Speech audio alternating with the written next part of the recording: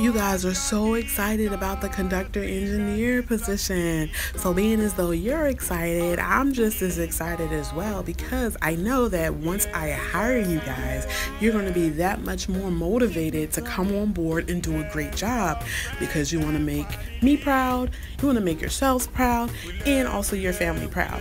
So I just want to also let you guys know that I am a party of one going through hundreds of applications, so you have to be patient. The best thing that you can do is keep an eye out for my posts, because I will make regular updates to you guys.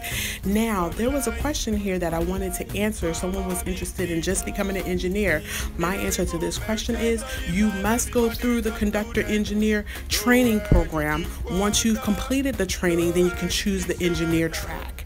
The next question that I wanted to go over was if you can use a PDF Word resume when applying for the jobs, and the answer is no.